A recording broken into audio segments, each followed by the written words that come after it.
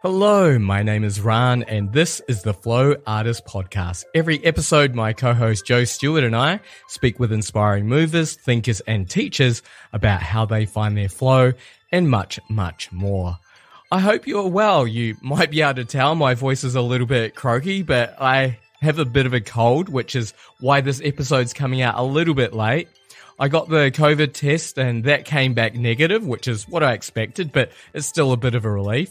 Now, I have been looking forward to this episode for quite a while. It's an episode with Phil Kayumba. Phil is a yoga teacher based in Melbourne, and he's got just an incredible story, which I think he can tell far better than I, so I won't give too much away. But please be advised, Phil's family have been heavily affected by the political violence in his home country of Rwanda, which he shares about in this episode.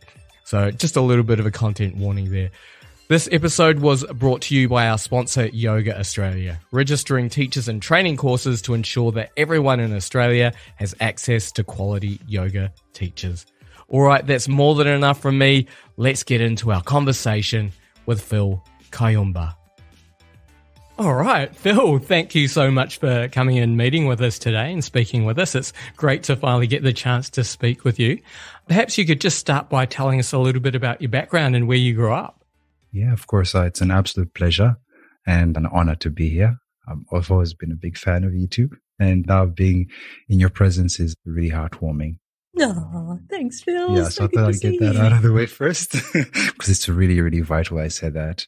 So as far as where I come from and who I am, I was born in Uganda, but I'm actually from Rwanda. And the reason being is that my family were refugees in Uganda and had been for about 2 generations. And so my father moved back to Rwanda as a refugee rebel. And during that really tumultuous period in African history, the 80s and the 70s and the early 90s, there was a lot of rebel movement going on. And it was about self-determination and about the concept of going back to where they came from. There's a lot of history to that. So if anyone's interested, you can kind of go down the history of Rwanda, and what that means is too big for us to go down. And then moved to Rwanda when I was really, really young, 4 years old, and experienced quite a lot shortly before the end of the genocide and after the genocide in Rwanda. And from that point onwards, I lived in Rwanda until I was 10. And then I was granted the opportunity to play soccer in the United Kingdom. African kids, soccer is a huge part of our lives. So I was very, very lucky that I had the opportunity, also the ability for my parents to be able to pay for a ticket to send me, which probably was a bit of a sacrifice, but I think they saw promise in my dream and my capability to achieve it. And I left my family for the first time at 10, which was really, really daunting. Like every time I say it, I go back and I think, my goodness. So, but I think it was the beginning of a sense of independence. I then moved to the United Kingdom for about 6 or so months and played soccer, football, wherever you come from. And then I incurred an injury on my ankle. And the notion that I was there was predicated on the fact that I needed to play. And if I couldn't play, I couldn't be there any longer. It just happened to coincide with my father's arrival in the country, and he'd also got a scholarship to study at the Royal Military College in Shrivenham, which is not far from Swindon, which is not far from Oxford, really small towns. And I lived there for another year with my dad and went to just a normal school, community college called Farringdon Community College. And then a year later, my father finished his master's and went back to Rwanda. But then he sent me to a military college called Michael House in South Africa. I think the reason for that is he always felt that I lacked direction. I was always a bit of a dreamer. My teachers were always like, Phil's not a bad kid, but he could pay attention more. And I always found that to be a bit of a crux because my parents were always going, can't you pay attention? Can't you pay attention? And sure enough, I wanted to, but I just couldn't. So I think my father sent me down to South Africa was a bit of an opportunity to get me on the narrow and straight path, but also because he's a military man. So only rational that he makes that decision. In hindsight, now I see why. But at the time, I was very frustrated. Did you find it hard?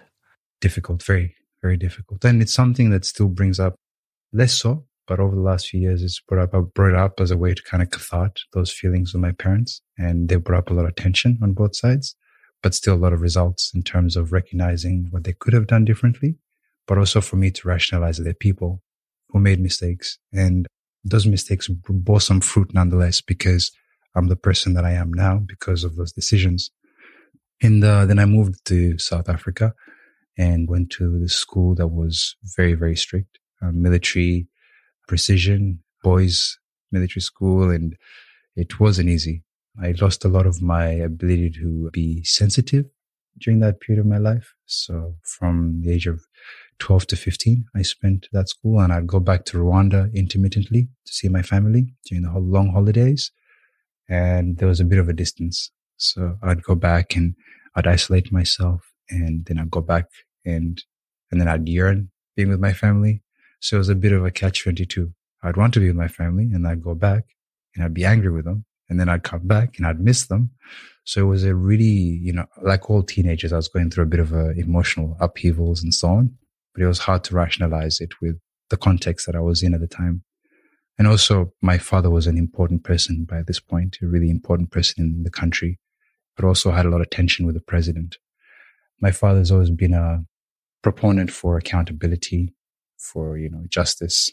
He's a studied lawyer, and he always emphasized that in our house. We ever had an issue, he'd sit us down and would have a bit of a home court kind of thing. Not always the best way to resolve issues, but it taught us how to be quite pragmatic and factual. And that issue, with him being that way, he's always been very vocal, especially with the president, about term limits, assassination plots, and so on and so forth. And again, that's something you can research on if you want to in your own time. But as a result of that tension, my father was then made ambassador of Rwanda to India. And in most cases, that would sound like a great thing, which it was. But it was actually initially intended as a isolation tactic for our family. Get him out of the country types. That's right. Right. And get his influence, to quell his influence in his absence. So they sent him to India and the rest of us along with him. And I'd only just kind of started to really get a rhythm in this school. I felt like I had a sense of, stature. And I also had a reputation that I'd kind of made in those years that I was there, although difficult, I had. And now I had to uproot and leave. And not even to go home, but to go to this foreign country, India. So when I was told, I had 2 weeks to prepare for that transition. And I wouldn't be able to prepare for it with my family. I had to prepare for it while at school. And then I'd have at best a week or less before I moved to India with my family. As always, I accepted the situation. I think at this point, acceptance had become a narrative in my life and still is. And I went with my family and moved to India in 2005. At this point, I was 15 and spent quite a while, again, with my family in close quarters, but more with my siblings, who I hadn't been around for a very long time either. So it was very strange having to play this big brother role when I hadn't been like a present big brother for so long. There was this like nostalgia of big brothers coming home. There'd be that like romantic period of he's coming home and I'd arrive, but the reality wasn't congruent with the expectation. So I'd arrive and I'd be like, moody and shitty. They'd be like, where's that guy? The last week I was left, I'd leave. But this time I was here with them. I wasn't going anywhere. So India first was hard for us to climatize in as Black people. The caste system there is very, very, very difficult to navigate. We found ourselves in a place of privilege, but didn't feel that way. So be in the car, really nice car. And my father and my mother always taught us to be very humble. So just because you're riding in a good car doesn't mean that you got to treat people outside of it any less. So whenever we're looking outside, at least personally, whenever I was looking outside the car, I'd make eye contact with somebody who had very little. I would try to look at them with a sense of empathy, and not necessarily joy or not something that would make them feel like I had more or I was looking down at them. And that's always been the person I am. I feel for people really emotionally. Even now I'm getting a little teary thinking about it. And you'd be traveling in the car and you'd be looking at these people with a sense of kindness and maybe a sense of humility, and they would look at you and laugh, and they would sometimes throw things at the window or, shout out words Calaban, which means black monkey. And as time progressed, obviously, I started to travel more outside of the narrative of the embassy. As a teenager becoming a young adult. So I wanted to do things. Because I was the son of the ambassador, there was all these stipulations. You can't do this, you can't do that. And I felt really hemmed in. I was like, I'm in this new country. I'm not in the military, in that military kind of like, I wasn't per se in the military, but that kind of military setting where you had sergeants and people telling you what to do, and you had drills and you had school and you had all that. And I thought, here's a sense of freedom perhaps that I could latch on to and learn something different. And it was hard because you'd be like, you can't do this, you can't do that. There's a reputation to uphold. You're not the ambassador, but you're still the ambassador's children. And I respect that. We were representing a country, and also we had a role in terms of like, I suppose, respecting our parents and the mantle they were provided. So during that period, I was kind of had a decision to make, either become more of an angry person or kind of learn to let things go and be much more, some would say manipulative, but probably more cunning. Well, you're growing up around diplomacy, so, that's right. That's right. So I had to become, and the stories my dad was telling me at this point, and my mom, were about the politics back home and how people were being murdered extrajudicially and how family members were disappearing and how the president was really out to get my dad. And he started off with just very simple things, and he just escalated. So as a family, we banded together and we got closer and closer together, because even within the embassy, we're always not particularly sure of who to trust and what it is that we're doing. And actually, just a bit of a side note, a year ago or so, Rwanda was, I think it wasn't a study, but it was a report that came out showing that Rwanda had the second highest number of foreign spies in Australia after China. And that's because there's a huge diaspora here in Queensland that is very vocal about the current president's actions and all that kind of stuff. So the Rwandan system is very much like North Korea, but like it is fueled by the money of foreign aid and sustained by public relation companies. So, there's a great image about Rwanda, and it's an economic hub, but all the locals are afraid, and all the people outside are being killed with the use of the money that should be going to the people. So it's a very, very almost futuristic, dystopic African state of kleptocracy. And I use that word sparingly, but not in this case. It's not about a dictatorship or anything like that. It's about one person's image. By the time we understood this as a family, my mother and the president's wife had actually started a school when we still lived in Rwanda. And I had no more than a couple of weeks before I finished high school. And I'd kind of hunkered down on education. I thought, you know what? There's this notion that I'm a black kid and that I'm less or dumber or something like that. So I thought, I'm going to put my head down and I'm going to do my best academically so that I can leave, but also so I can show and prove something. Started matured enough to realize I didn't need to prove anything to anyone, but I think it motivated me to push through school quickly. And then I asked for a transfer to Australia and asked to La Trobe University, and I put through a bunch of applications, to Bond University. And I always wanted to come to Australia, never to America, never to England. I already lived there and I hated the weather. The people are amazing, but the weather's horrible. And I'm all about weather. If I have the choice, I'll make that choice. Sounds fair enough. Yeah. And so was it because you already knew that there was quite a Rwandan community in Australia that you wanted to come, or what was the reason? Because I would be alone, and in fact, the decision to come to Australia was specifically the opposite of that, because there'd be no Rwandans here.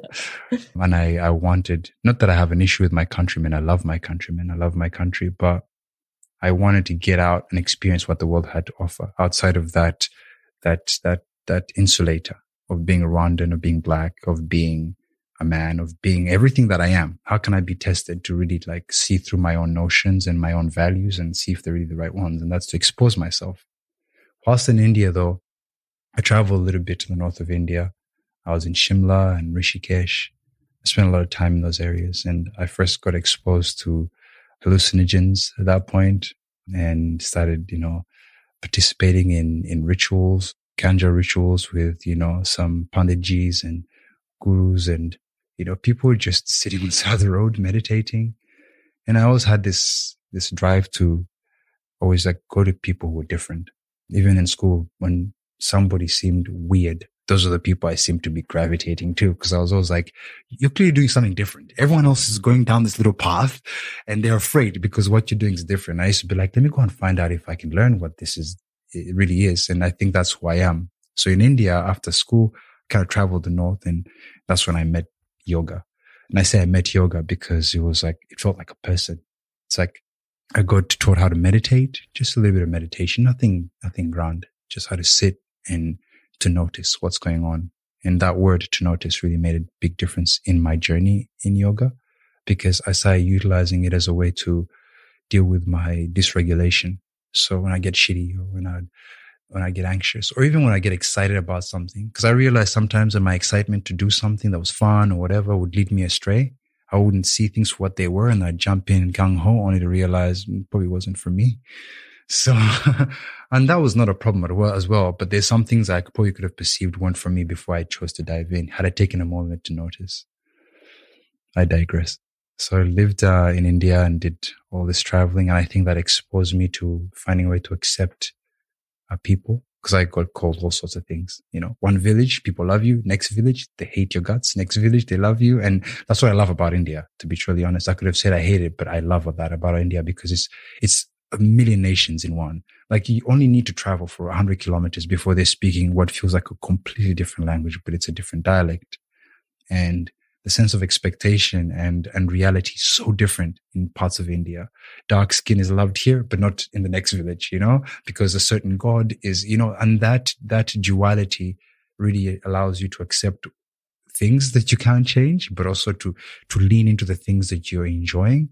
So you'd walk into a village and people are nice to you, you'd really get into it.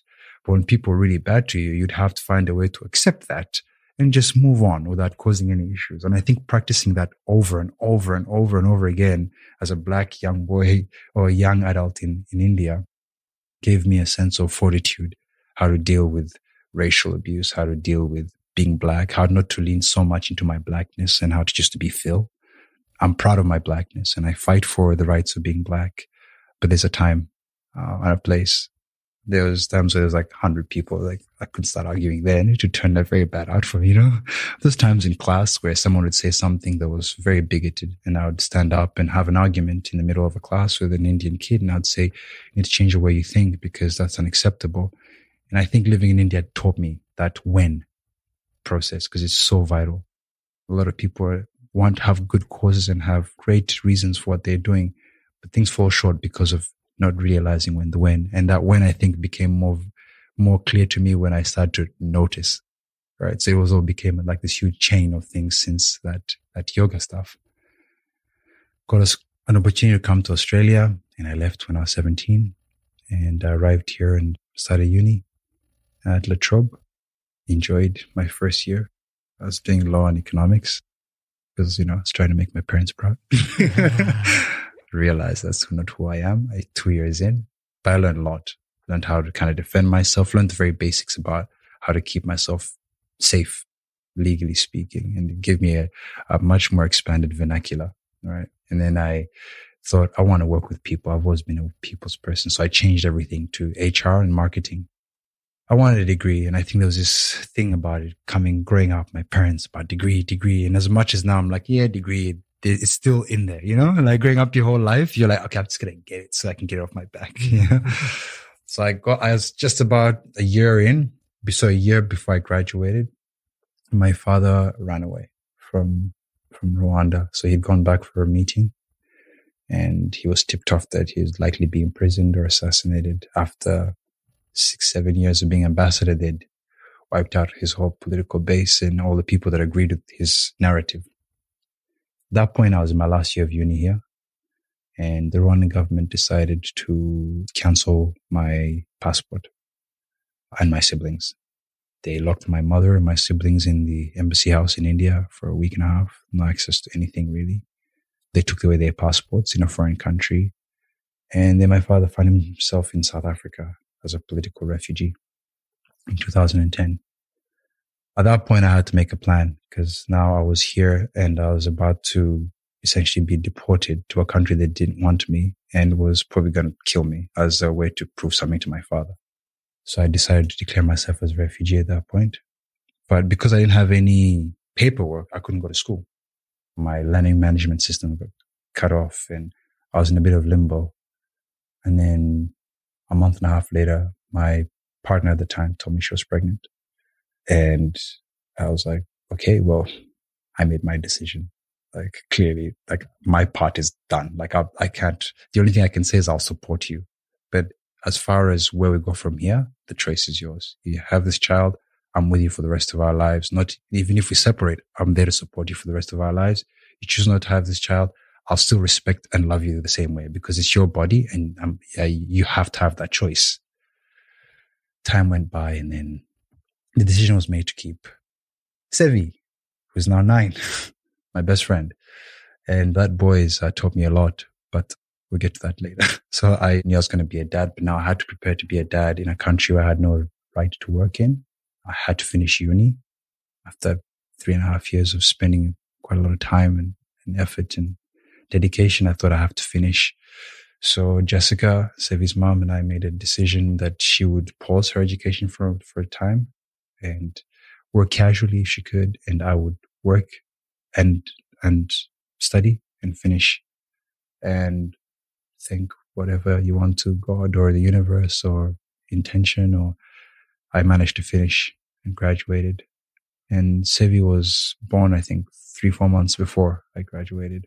So I managed to organize things at the university and explain the situation, and they were happy for me to do everything I needed to. And once my visa was declared, then they'd be able to kind of give me my degree and so on. So it was a really good compromise. And then my father was shot. So there was an assassination attempt on him during this period. Like this year was intense. And he got shot. And then... Was he in South Africa? Yeah, during the World Cup. Right. So it was in December.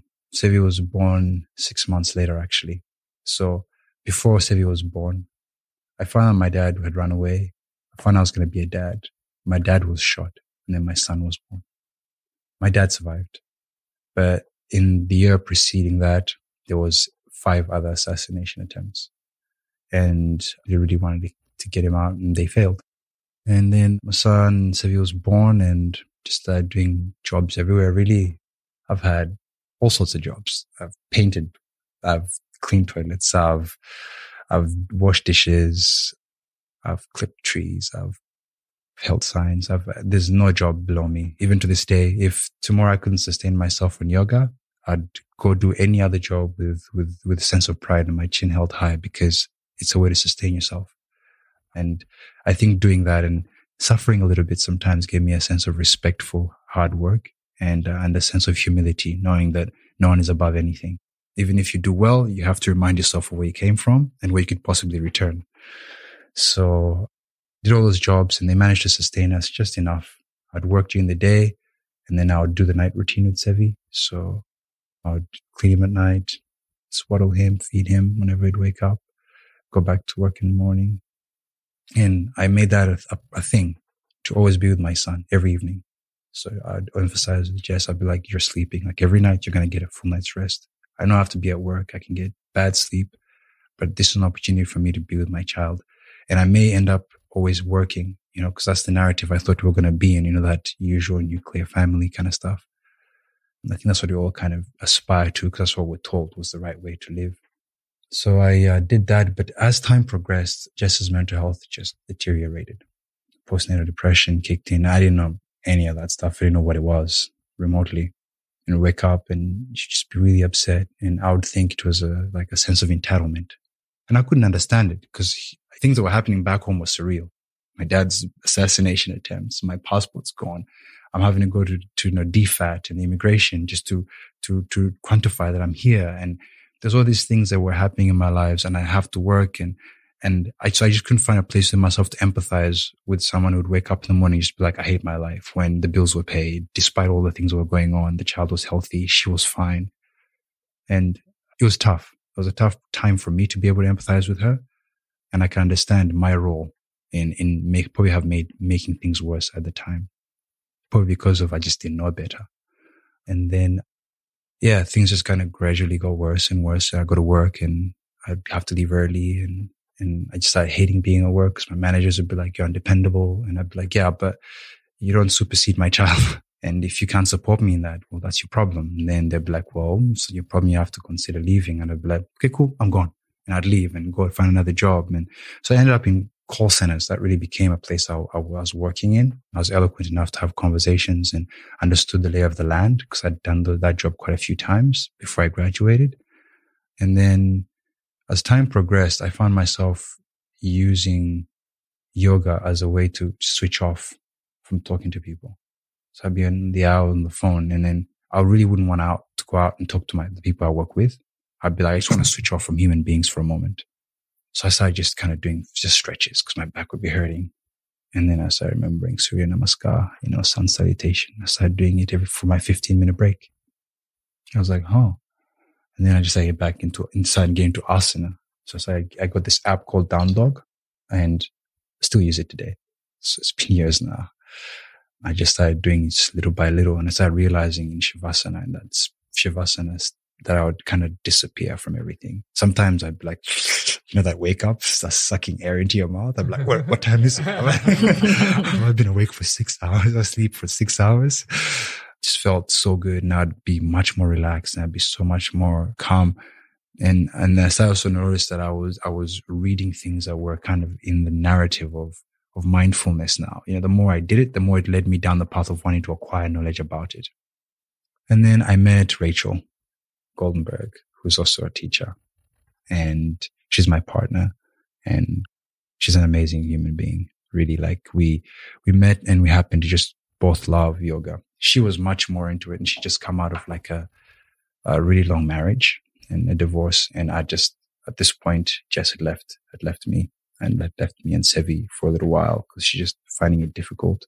I quit my job for about 4 or 5 months and was with Sevi full time. And she came back from Queensland and then moved out of the house. And I was left in this house, and then she left with Sevi. Keep in mind, I had no rights in this country. So she had the leverage to be able to say, I'm taking my son with me, and there's nothing I could do about it. I couldn't be like, no, you couldn't do that. At this point, I was also not very sure whether if she called the police, what could I do? I'd heard about all these stories about men who were estranged from their wives or girlfriends. And when things got a little bit heated, the cops would arrive, and men would often end up in the divvy van. And being a black man, I'm shitless scared of that, because it starts a chain of events you just sometimes can't reverse. So I'd give in. I'd capitulate on every argument. I'd be like, you know what? I'll capitulate because there's a better chance I'll see my child. And there's a better chance that maybe in a week's time, you'll be more willing to have a conversation that is, more grounded and willing for us to listen to each other. So she moved to Sunshine, and I was still in Reservoir in the north, close to La Trobe University.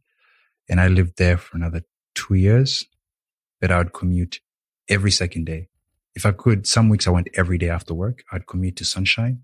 I'd spend the evening with him and her, if she was willing, or I'd take him out for a walk and bring him back. And then I'd commute back to Reservoir and then to work the next morning.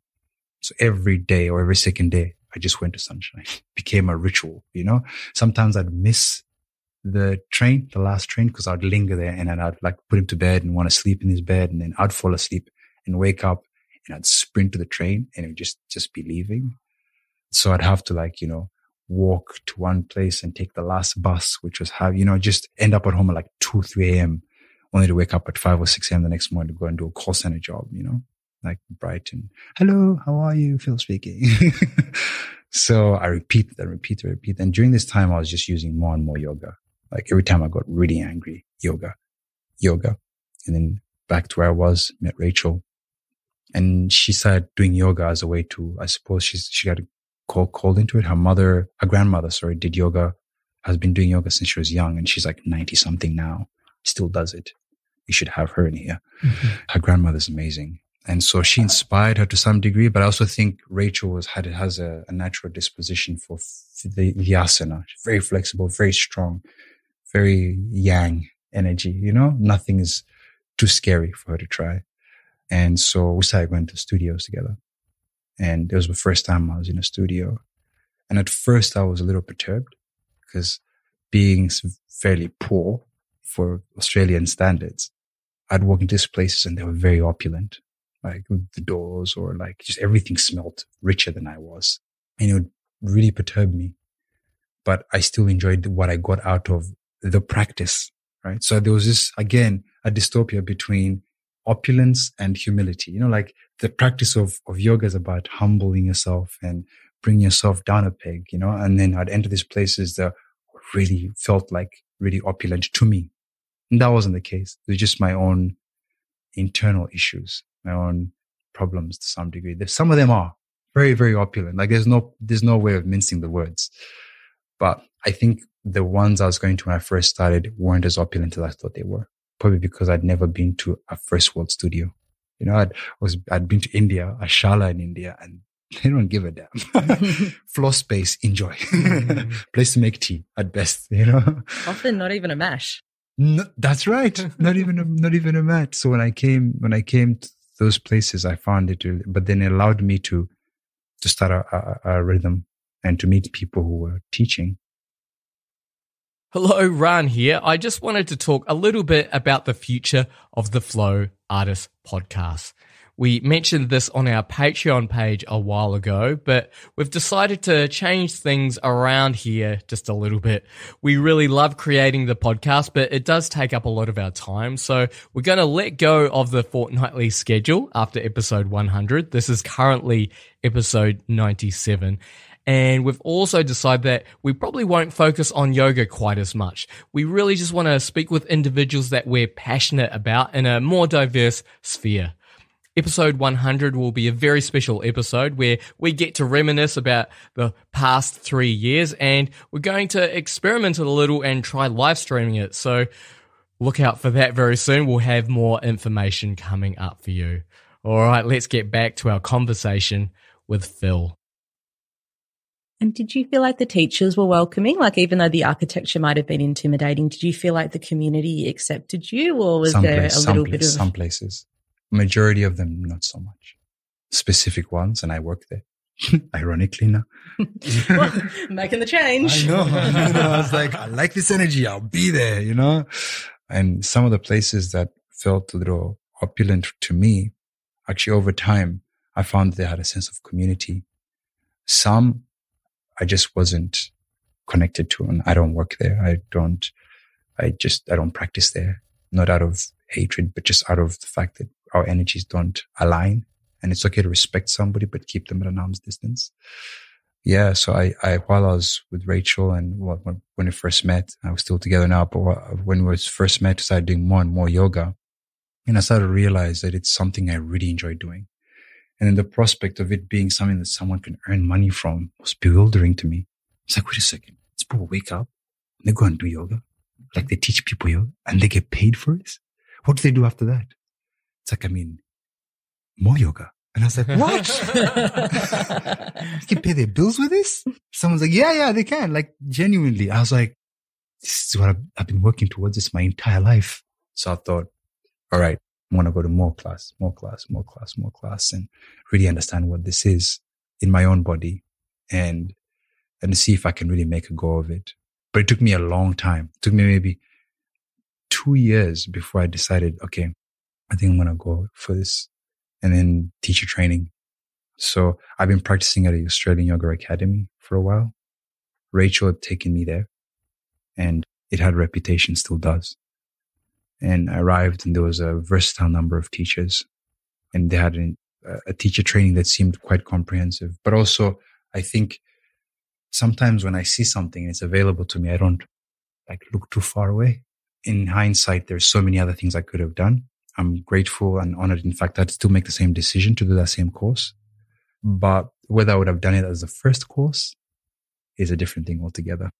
So I think that's also people aspire to be teachers, is deciding how you want to enter it. Because sometimes it can dysregulate how you feel. The first course can really change the way you feel. And that course is fairly intensive. And a lot of people thrive. Like any educational setting, some people thrive, some people don't. So I went into this, and before I did though, I had all these savings that I'd put aside. And those savings had come from the interim period between when I separated from Jess to when I met Rachel. In that time, I saw no one else. I didn't date. And that period, I was an escort. And so it was a very different life. On top of the call center work, I'd do every now and then I'd be an escort and I'd meet up with women, couples, all sorts of things. And I suppose my sexual inhibitions are very, very reduced because I come from a country that doesn't have hang-ups as far as that's concerned. So I found myself doing something that I knew was morally and the value of it would be very difficult for my family to understand. But as time progressed, I started to realize that no, I actually didn't care. I met really amazing people. I earned a lot of money and I learned more about myself more than anything else. I can't quantify, even though it was a lot of money, I can't quantify the money I made with the experience about myself. Not necessarily about sexuality or anything per se, but the way I behave in that context, the way I treat people, how it changed me when I was getting paid for it, and how those same qualities could actually be transferred into my non-paid intimacy. And I also really, really empathize for women during that period because I saw a lot of women who'd been through relationships that were really, really difficult, and they saw their bodies as, they didn't even look at themselves as people anymore. And so they have the ability to let somebody trust you enough to open up to you that way and leave with a sense of confidence. And you feel like, oh, I've done something good for somebody, but it's not tangible. Yes, there's money exchanged. What takes place is different from every experience. So you can't really quantify the experience with the money. That's just the way it works. After a while, I stopped and I thought, okay, I've made the money I need. I've experienced what I can. I think it's time to switch off and go back to being a person who interacts with people and has sex without being paid for it. And not long after I met Rach, started the yoga journey. And then I started to realize that everything I'd done as an escort and dealing with people, the lay of that land and how it had to lend into holding space for people in yoga. And then I went for my teacher training, took some of that escorting money and put a huge portion of it into my teacher training. So I just redirected those finances, paid for my debts, whatever was left, teacher training. All of it was gone. But I thought I'm now invested in something that I can make a career. I was sick of jobs. And I wanted something I could wake up to. Even if someone told me I couldn't get paid, would I still do it once a day? Yep. That's for me. So I paid the money for the teacher training at AYA. Never regret it again. I'm a facilitator. I'm gravitating more to that word. I don't consider myself really a teacher per se. I facilitate space for people to get to know themselves and to cultivate the teacher within them. So that's really what yoga is about. And then during that teacher training, I met Jo Buick. Goodness me, I don't even know the word to explain. Jo, she's just an angel, heaven sent, like the amount of things that Jo does to facilitate other people living full lives is I think in a few years, I'm going to nominate her for Australian of the Year. Like I have to, someone has to, because she does amazing things. And then Karina Smith, also those are probably the two people that really inspired me to go down the way I hold space and the way I facilitate. Those are the two main teachers. And then of course you have Dominique Salerno and you have Melanie also at AYA. You've got a range of teachers who are really, really inspiring. But for me, the trauma-informed yoga approach was my bread and butter. I felt like that's where I want to go. So I found myself always contacting Jo and Karina. And shortly after I did the course with Karina, the yin, mindfulness and yin, and started a whole chain of events with trauma-informed yoga. And then, now that's I love that. Every time I hold space or facilitate, it's about allowing people to feel safe. Safety for me is the key. Once you make someone feel safe, I think they do things in their own way, And so I'm just grateful now. I'm full-time single dad. I've had Sevi now since he was 6. But when he turned 6, life is interesting. He started getting tics. He started rolling the back of his head. And I'd be like, what's going on there? And then his eyes would just kind of roll in the back of his head. At one point I was like, Sevi, do you think you can avoid doing that? Otherwise it will keep happening. And he said, I can't stop. I was like, 2 weeks later, he started making a noise along with the eye roll. At this point, I started to get really worried, all sorts of things like, does my kid have a tumor like in his brain? Like, what the hell's going on? So I go into doctors and they always dismiss it. Oh no, it's a small tick. I'd be like, well, I've been watching my son when he's stressed, when he's a little anxious, like his body starts to move and he can't control it. And his eyes, I just really feel like we need to send me to a specialist so that they can really look into it. And if it isn't, fair enough, I don't mind, but at least try. And they'd be like, no, you're fanciful. Don't. They wouldn't even give you a referral. Nah. Wow. No. Do you think there was an element of racism involved? No, I think probably being a young father, there is ageism and also sexism. So it's interesting. They're just like, oh, dad doesn't know what he's talking Pretty about. much. You'd think it's racism, but actually there was no intention here in terms of racism. It was more about ageism and sexism. And I've experienced that being a dad the entire time because I'm a very involved father. I spend time with my child all the time, so much so that my entire life is predicated around him. My teaching schedule is around about how much time I can spend with him. And so being a dad, I've spent time around moms, like really well-to-do moms, really not so well-to-do moms, but moms. And I've always been the young dad. And sometimes it's been an older dad. And the way I've been treated as a young dad, and in some cases, not so often, but in some cases, a young black dad creates a lot of angst inside of me because, I get left out, like kind of like hemmed out, and moms would be talking and there is no opportunity to, because I can't jump into the circle without any prompting. I'm not that kind of person going to be like, hey, hi guys, how you doing? Kind of sit on the outskirts. And if somebody gives me a look, I'm like, hi, I wave. But all the looks were like, don't bother kind of thing. And so I got used to kind of going, fine, I'll figure out myself.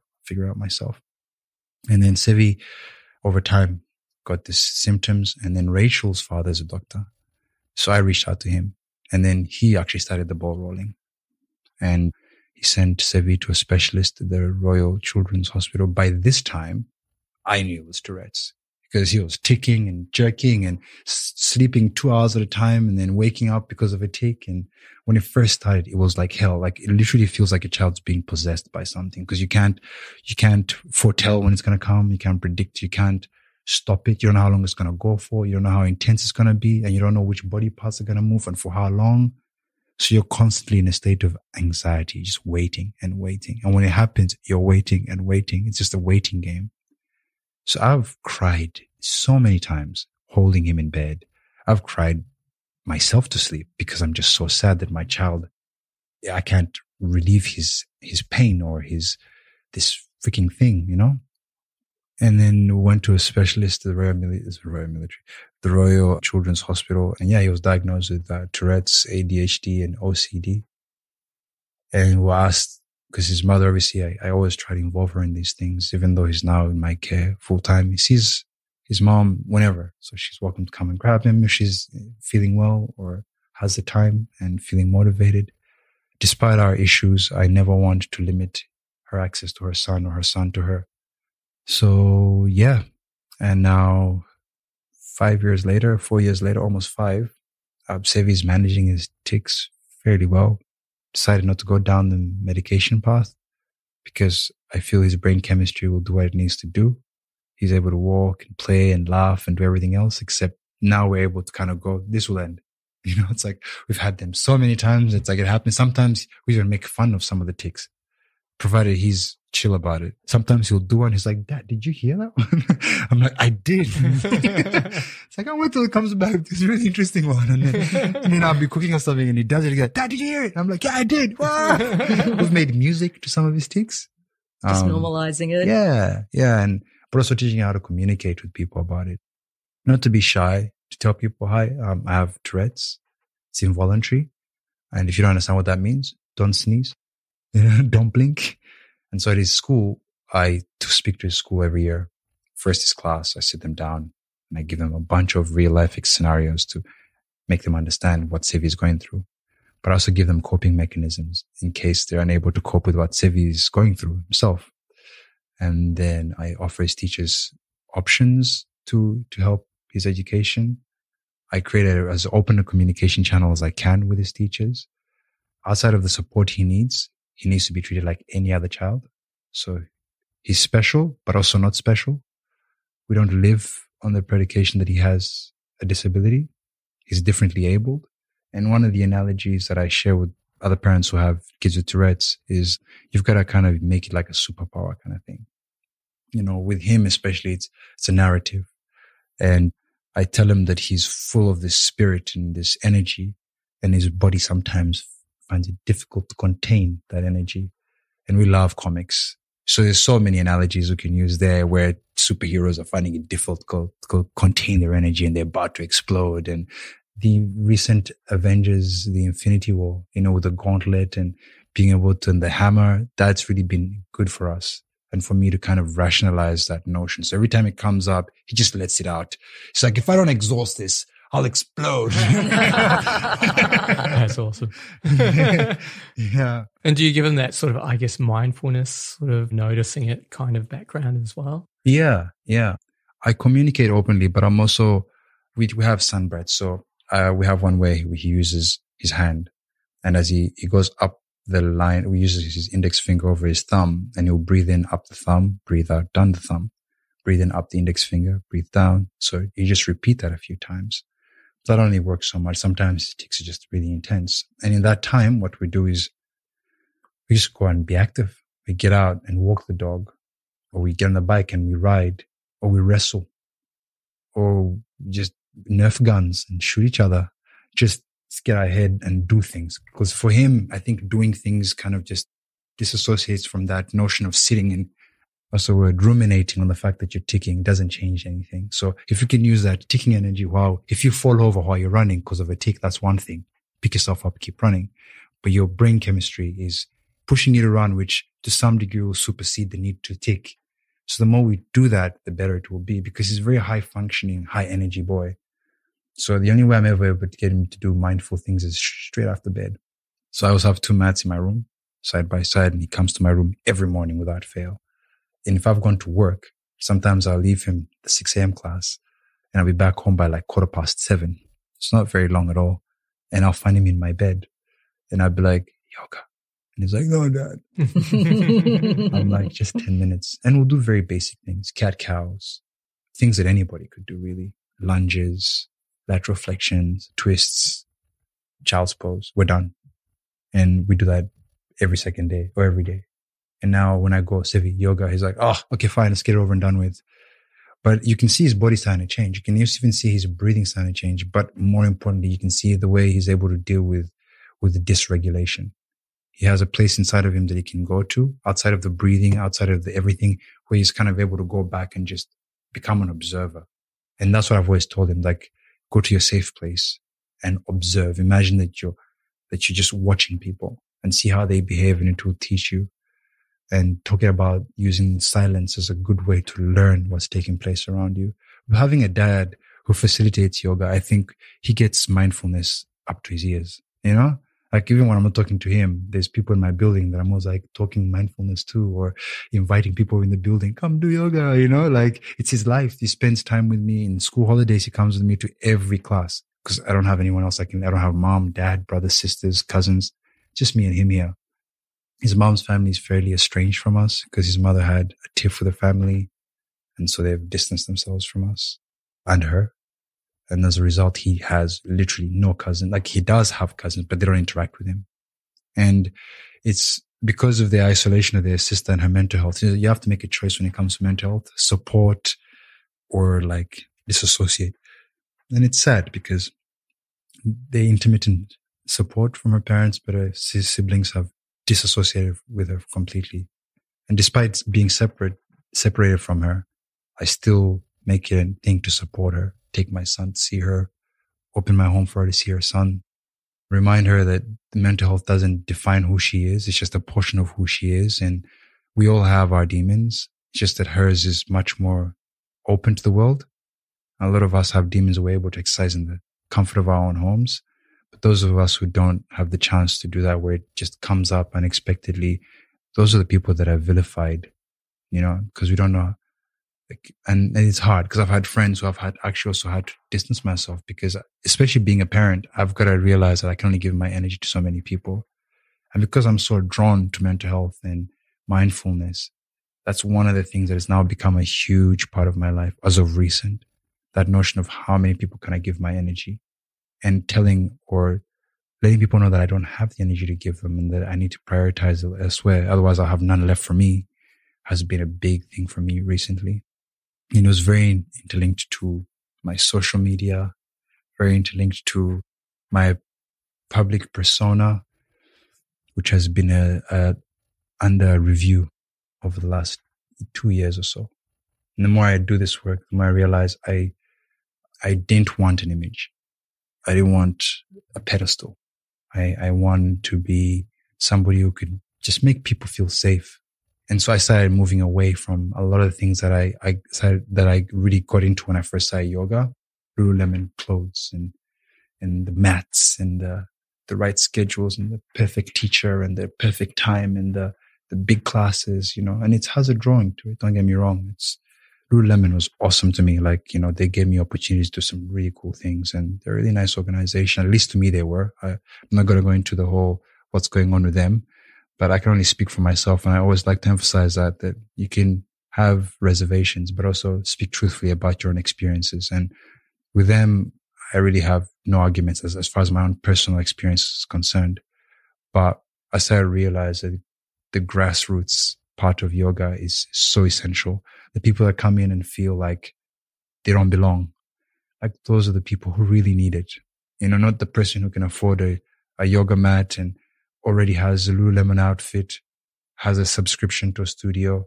I love those people. I still hold space and facilitate people who already have that. But I think I'm much more fulfilled when I offer and hold space for somebody who was initially upset with yoga, or who felt like they couldn't do it, or felt like their body wasn't worth it. That's really where yoga is useful for me. So that's my life.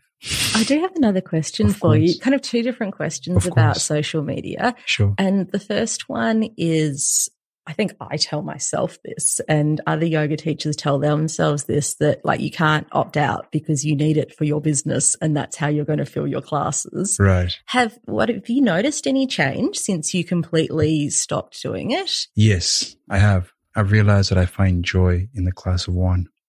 I'm less worried about how many people are in my class, how many people are going to be in my class. I don't even look at, and if I go look at the roster of how many people have booked into the class, is often I'll look at it just as a way to familiarize, and I go, oh, I know him. Oh, I know her. Oh, I'm excited, or I don't know any of these people. I want to make an inherent effort to remember their names, to create a narrative and a relationship with them. Never 5 people. Yay. 20 people. Yay. Half a person. If there's any such thing. Yay. There's been times where no one's arrived, because there's a bunch of studios who I'm not going to name because they're struggling. And that always doesn't necessarily work well in a business standpoint. But I'm still facilitating with the studios because I believe in the notion of community. What I'm getting out of it financially doesn't equate the amount of time I'm putting into it. But what comes of it is that the people who come to these classes are people who are generally would feel isolated. There's less access to yoga around them compared to us here in Northcote or in Paran or St. Kilda. So when I'm there at 6 a.m. in the morning and I know I'm not making much money, I leave. I always literally, this is actually going to be really funny. I arrive sometimes in the morning and I'm questioning myself. I've left my son in bed. I'm going to this place that's actually further than any other studio I work at. I don't think they'll be able to pay me for this class. And 4 people are going to arrive. So I'm just thinking about it. And I go, Phil, just relax. Just go and hold space. At the end of the class, not once do I ever justify that conversation in my head. At the end, I'm like, yep, I'll be back next week. Because, and that's why the whole social media thing for me, I think, had disassociated me from the true work of this. There is usefulness in social media, but for me, I couldn't delineate the usefulness and the addiction. And also, like, sometimes I'd be doing things for the purpose of posting them. Not that I'd done things that I wanted to post. You know what I mean? And so that flipping of ideas of, am I really going out to enjoy my time, or am I going out to collect memories to share with the rest of the world? I think I like found your social media in the brief window that you were back because I was like, there's so much beautiful poetry here. So a lot of what you share was your thoughts, your feelings, your creativity. Are you finding now that that's not going on Instagram, you're more creative in other ways? Yeah, definitely. My creative juices, energy are being placed elsewhere with people. So to put it bluntly, I decided I was not going to engage with social media anymore. I wanted to engage with people. I wanted to be in the presence of people.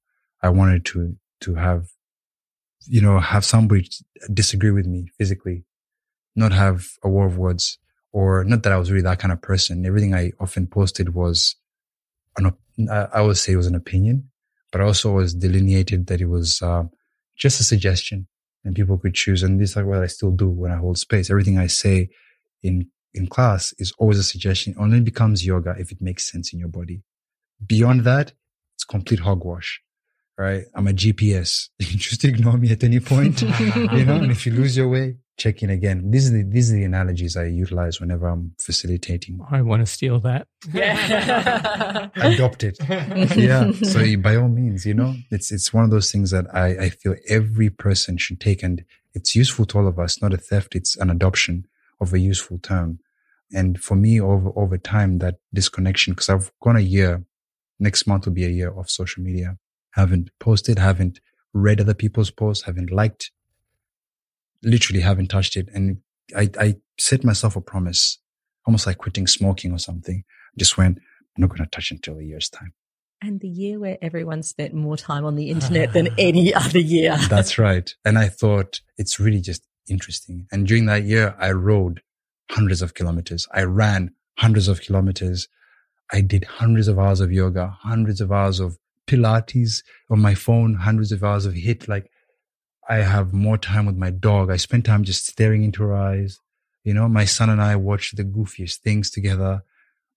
I find that whenever I have free time, I'm just reading or staring at the wall. And I find more usefulness out of staring at the wall and trying to engage in what the rest of the world's population is doing for me. And I want to emphasize that anyone hearing this, sometimes if you're on social media or whatever, there is this notion that somebody else quitting it needs to be your path. That's not the truth. We all know what's good for us inside. We can feel it. You can feel it when something is overtook you, or you feel like it's of use to you. And it's important to always be congruent to that internal voice. And a year ago, that internal voice told me, get off. 3 weeks ago, it told me, get off altogether. So, and I have no qualms with it. If there comes a time for me to change my mind, I reserve that right to do so. Instagram's not going anywhere. And the internet is if you really wanted, you could find my posts. They're out there somewhere in the ether. There's always people I was connected to. So if I really wanted to find them, I could. But what I was sharing is already available. Those people who read it in the moment, they read it. That's who I was reaching out to. Anyone who didn't read it, it wasn't meant to arrive. So it's accepting what you can and can't control. And then to be here. I think that's my priority now, just to be here. Otherwise, my life will come to an end, and now all I remember of it will be a 2 by something square screen, and I don't want that. Fair enough. Have you noticed that your relationship with your son changed, not having your phone? He actually made light of it, because he was like, Dad, you're always on Instagram. Because I'd be like, Sivi, say something, you're trying to get your child involved. He's like, nah, I don't want to say something. I'd be like, why? And he'd be like, because I don't want to. And I'd be like, yeah, why am I trying to involve you in something you don't want to? Especially, why am I exposing you to the rest of the world? Just so they can tell me how cute you are, so they can like it and validate how cute my child is, And that's how I see the vanity in it. And I hate vanity. Like, I try to live if I could tattoo it on my forehead, I would, but humility is one of the qualities I really gravitate to. And I always exercise and practice humility. So whenever I feel like I'm being vain, I run the opposite direction. Yeah. So Sevi definitely made me aware of the social media, but also is now more aware of how present I am. So he could be gaming, because gaming is one of the tactile ways we've found that can help him with his tics and also to focus. to communicate. He's got a headset. He's got a community to be a part of. Sometimes they argue. Sometimes they're best friends. He makes weird friends and then cuss him out. They come back and I'm in the kitchen either reading, drawing, playing my guitar, just doing something basic in the other room. So I'm not always with him, but I can hear him. Compared to a year ago, I get involved now. I hear him say that. I'm like, Seb, you can't say that. You can't treat somebody like that. Or I hear the narrative of the conversation he's having with his friends. I'm actually able to keep in touch with it, even though I'm doing other things. But when I was on my phone, it would just be me on my phone. He could be right next to me having a conversation and I couldn't hear him. A year later, I could be cooking, watching a TV show, feeding the dog, like all sorts, and I'll still be able to tell what's going on, like my mom could, And so all those other things are very, very different to me than social media. It has a visceral, biological, biochemistry that it changes in your mind. And for me, I think it overpowered me. So I suppose I'm too weak and I acknowledge that weakness and I'm okay with it. Yeah.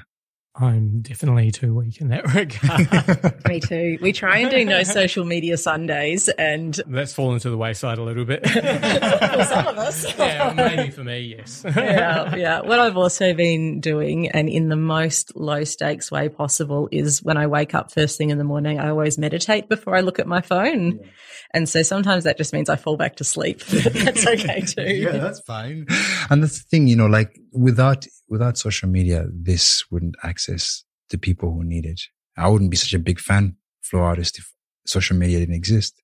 The number of people you've had on this and the wealth of knowledge and wisdom they've shared, but also both of you to be able to hold space. You're such both great holders of space, because you have all these people come in and they speak candidly.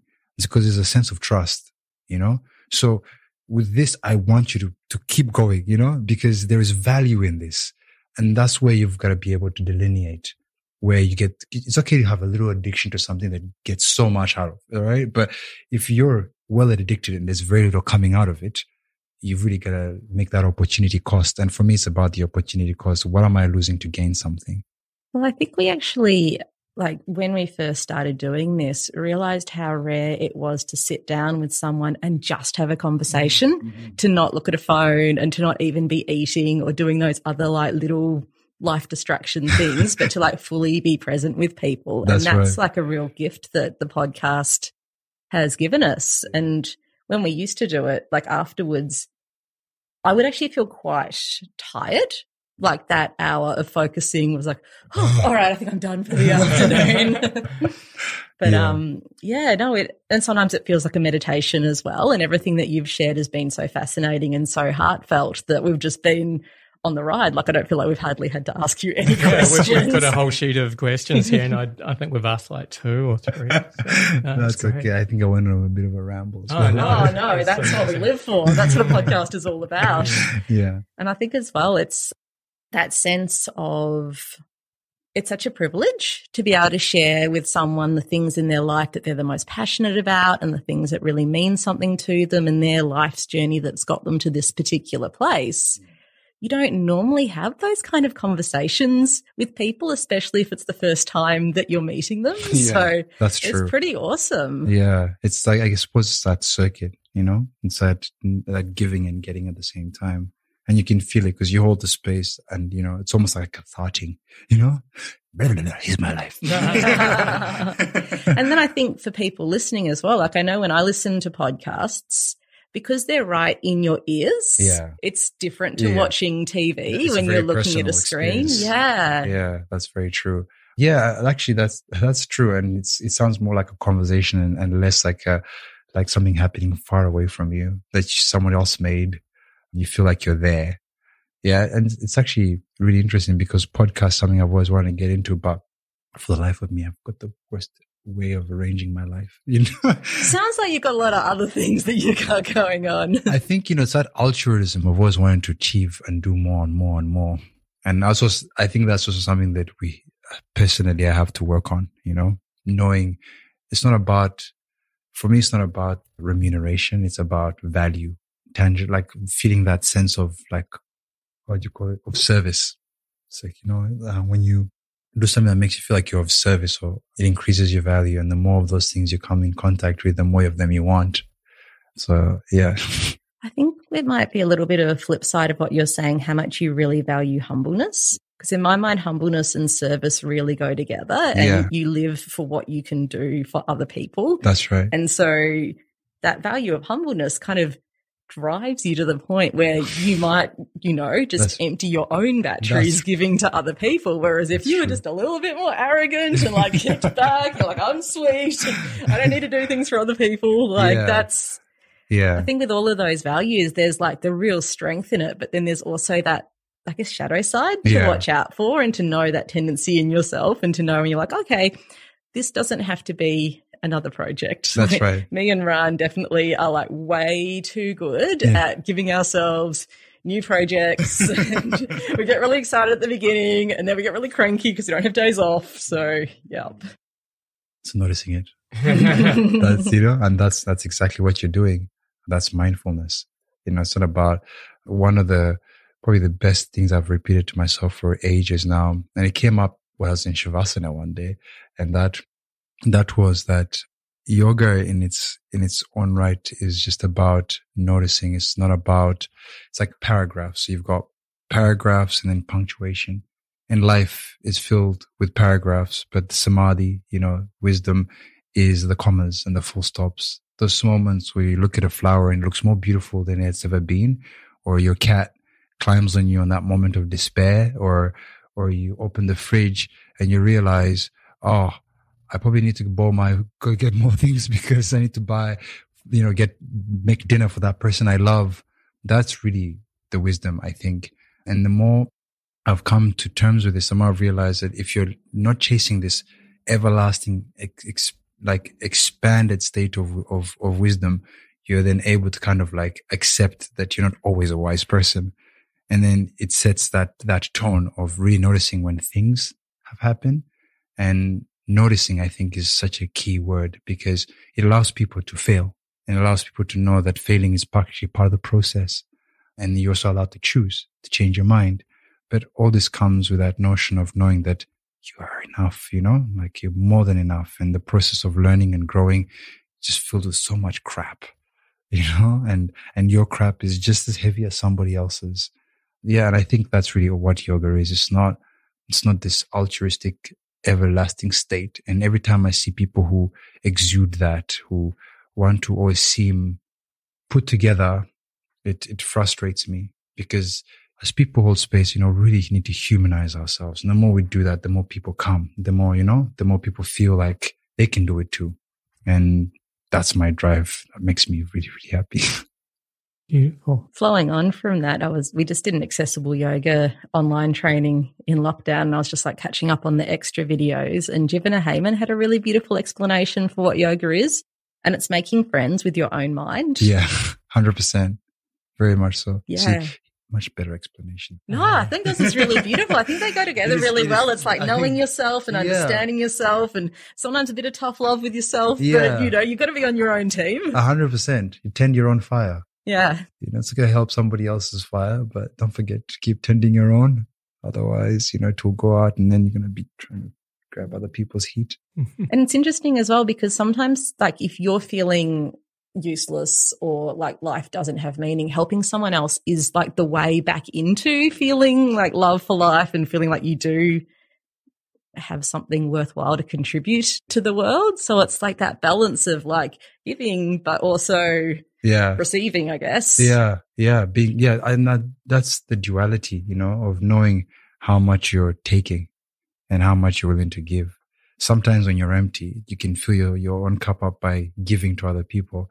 So you go and you spend time with somebody who's less able to, like, I do this quite a lot. I go to Coles and I'll buy a few basic things, especially when I walk past somebody who's, wants cash or is really struggling. I'll go in and I'll grab a bunch of staples like bread, or buy like a little bit of that milk that's not the fridge, the other one, the long life milk. Maybe just like a few things, small things that I'd probably carry with me if I didn't have a steady home. And I'll walk up to them. I'll be like, hey, does any of this look interesting to you? Like, would you like any of this stuff? And majority of the time they're like, yeah, all that stuff would be useful. And I'm like, well, here you go. Like, I hope that helps. And I'll walk off. And because I'm not so sure what they require, but I can give what I can. And I'm not a rich man, but I know that I can afford to offer something. Or offering yoga class to people I meet in the park.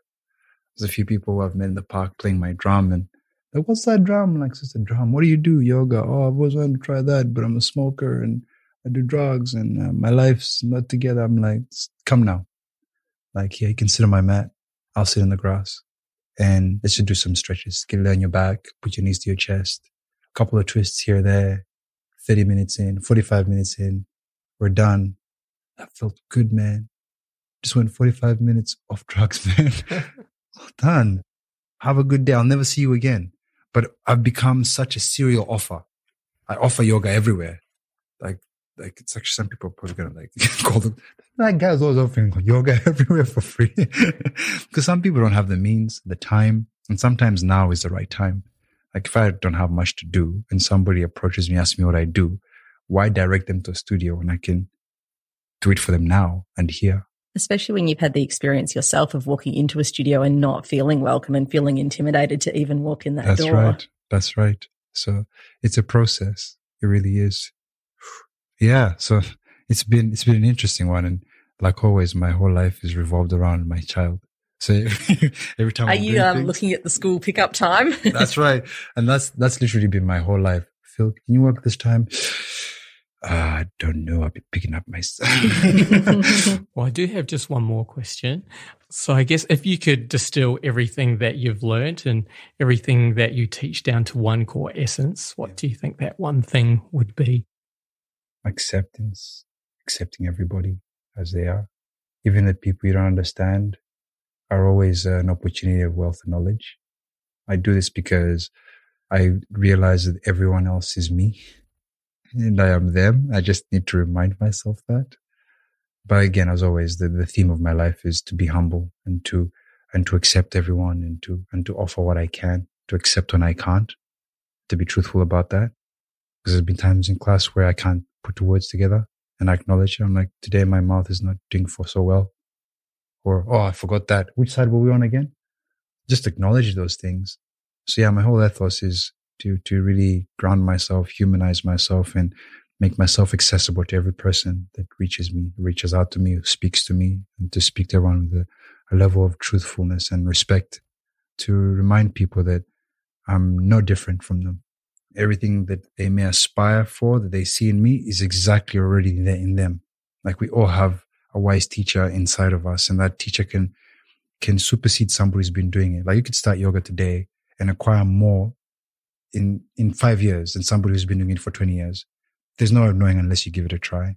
And so the suggestion that watching somebody that you really revere, there's no guarantee that you can't be better than them in understanding the notion. No, not better than them, but different, I suppose. It's like we all acquire different things at different times, but everyone is capable of this. And that's my mantra. And they just have to give it a go. Beautiful. Well, thank you so much for everything that you've shared and also for journeying to our house, because it's such an honor to actually get to sit down with you after I love coming many here. Zoom conversations. Yeah, I love Northgate, but also I love your home. Oh, thanks. Well, you're welcome back anytime. Yeah, I'll come back with a huge platter of African food. Oh. Yes. Like 2 dishes, because that's all I can make. I always say that people are like, wow, what else? I'm like, it's literally like flour and something sauce. Beautiful. Well, thank you. Thank you. I hope you enjoyed our conversation with Phil. He's had such a fascinating journey. My jaw was on the floor for a lot of the conversation. You might notice we didn't really have to ask that many questions. If you'd like to share your thoughts on the interview or anything else, please feel free to get in touch. You can join us on our Facebook group, the Flow Artist Podcast community, and drop us a message there. Or leave us some feedback on our Instagram pages. I'm Ran Loves Yoga and Joe is Garden of Yoga. You can also email us at podcast@flowartist.com. We would love to hear from you. Our next episode will also be very special. It's a conversation with Richard Liddickit. Richard has been teaching yoga for over 40 years and has also been Joe's art teacher since she was a child. He's got so much knowledge to share, including about the early days of the iconic Mangala Studios, and I've been really looking forward to speaking with him, so look forward to that episode in a couple of weeks' time. Our theme song is Baby Robots by GoSoul and is used with permission. Get his music from gosoul.bandcamp.com. Thank you so much for listening. Joe and I really appreciate you spending your time with us. Aroha nui, big love.